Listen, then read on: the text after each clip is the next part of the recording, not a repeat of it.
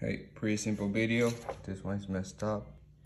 Try to find like where to tear it down. This one's pain. If you notice, you take out this part and you can just pull this area out. This is what all the information out.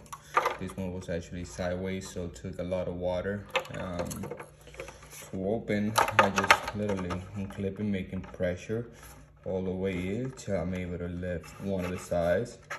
And I use pretty much any plastic tools like this just to go over the edge, kind of making pressure to unclip it.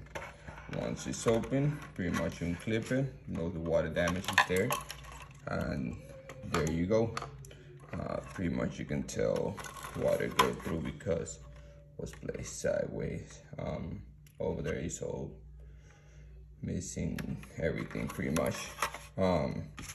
And that would be, I mean, trying to be gentle with it, but to be honest, I pushed it pretty hard, didn't break anything. Starting from the bottom right here and just pushing down till I'm able to unclip this one. Better put like a little screwdriver there, you can push it down, probably take it off, since this is a hook over here. And that part, you probably can see it now. That would be, guys, still water residues inside, but everything good.